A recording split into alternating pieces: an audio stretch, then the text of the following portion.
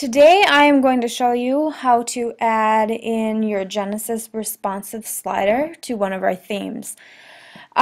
You want to start by going to your WordPress dashboard, and I have already installed the plugin, so you'll need to install the Genesis responsive slider plugin. So go ahead and do that and activate it, and once you have done that, then we can start adding in our images. So the first step is to add in some pages that we want that will have the featured posts set as our slider images. So the first step is to make a new page.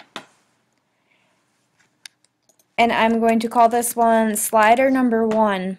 You can call it whatever you want, it doesn't matter. And I'm going to leave the content blank because all I need it for is to just add a featured image here. So I scroll down to the right and I click on Set Featured Image. And I've already uploaded some pictures that I'll be using for my slider. They aren't actually pictures, but bear with me here.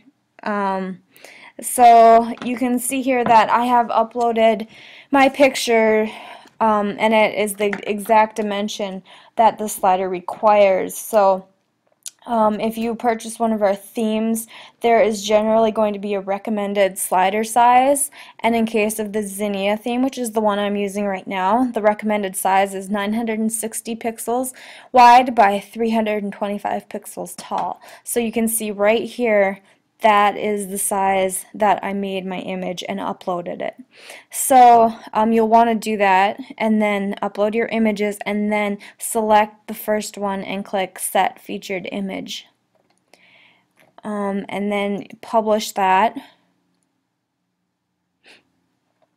and click on Add a New Page and add your second slider image page, again leaving the content blank and just setting the featured image for the next picture. And you'll want to do this step for every picture that you have.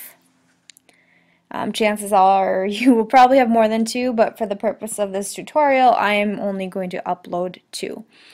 So the next step is to add these in your Genesis responsive slider. So you'll want to go to Genesis and Slider Settings, and I like to open this in a new tab because it's easier to work with. Here there are a bunch of settings on this page. I typically go down here, scroll a little bit, and set these up first, and then we can select what slides we want to show. So I typically leave this how it is. You can play around with it. The maximum slider width is going to be the same width and height that you set your images to. So again, for this theme it's 960 pixels wide by 325 pixels tall. I uncheck all of this because it's not really necessary and isn't supported with our theme. I usually click that, and I don't like to display any content in the slider. So you can click on Save after you've gone through those settings. Now the second step here is to add in our pages that we just made. So this is where it gets a little tricky, but bear with me here. So the way I had you just set it up, you set up pages. So you will want to change the type of content to page. Now you can scroll down here and you want to select Include, because we are going to include the post IDs of those pages that you want to add. And you may be thinking, okay, how do I figure out what the post ID is? Well, you'll need to go back to this tab, and you can see here on my page I have slider number 2, and then post ID right up in my URL bar says post equals 13. So that's going to be my post ID number. So I want to go back to this page and include that post ID in this box. And then I want to put a comma, and then I have to go back and find the post ID for the first slider image I uploaded. So just go back to all pages and slider number 1 and click Edit.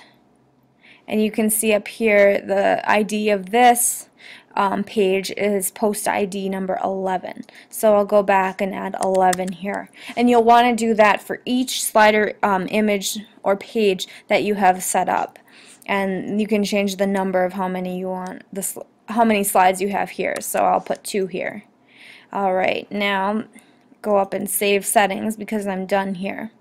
Now the last step that you'll need to do is show add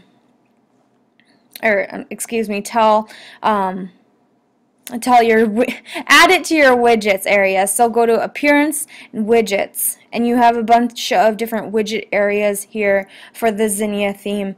You'll want to add the responsive slider to the responsive slider area. So just drag and drop that here and save it.